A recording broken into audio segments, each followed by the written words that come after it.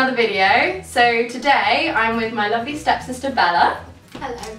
And we are going to be doing a review and walkthrough of Lush's Caca Rouge hair dye.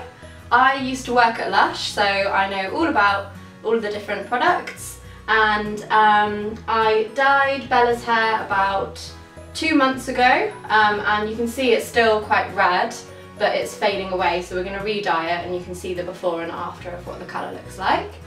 It's a really lovely, completely natural hair dye, doesn't have any preservatives in it, and totally vegan as well. And another bonus is that it's completely zero waste. So if you're looking for a more ethical hair dye, this might be the one for you. And it's amazing for your hair. Yes, it's very good for your hair. It's a very deep condition.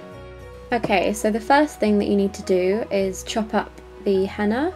Use a really sharp knife to do this and chop it up into relatively small pieces. For Bella's hair, we used about half a block of henna, but it depends how long your hair is and how thick it is to how much you'll use. So this is what it should look like.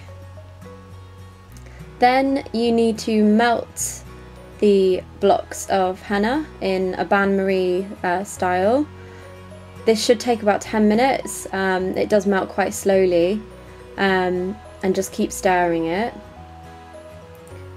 And the kind of consistency that you want is this thick soup-like consistency. I found that gives the best results, and you want the henna to be very hot because that helps the colour develop. The dye gets everywhere, so make sure everywhere's covered with newspaper, and we made these newspaper shoes as well to protect our feet. Essential for the process. Now we're ready to put the henna on. Make sure your hair's well brushed before, and you can just see what I'm doing here. I split the hair into equal sections, about 2 inches in each section. And I'm actually using an old paintbrush to apply it, which I found is a lot easier. I then wrap up each little section into a little donut ball. I am using gloves here, but you can not wear gloves if you want to be zero waste, but your hands will go orange. So when it's done, this is what it should look like. And then what you want to do is wrap up your hair in cling film, which keeps the heat in, and leave it for about 3 hours. So this is the finished result on Bella's hair. As you can see, it's a beautiful red colour.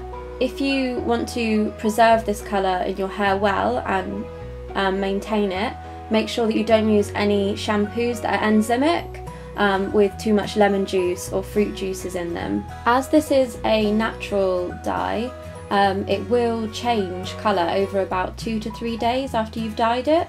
So at first it might seem quite bright, but then after a couple of days it will go a deeper redder colour.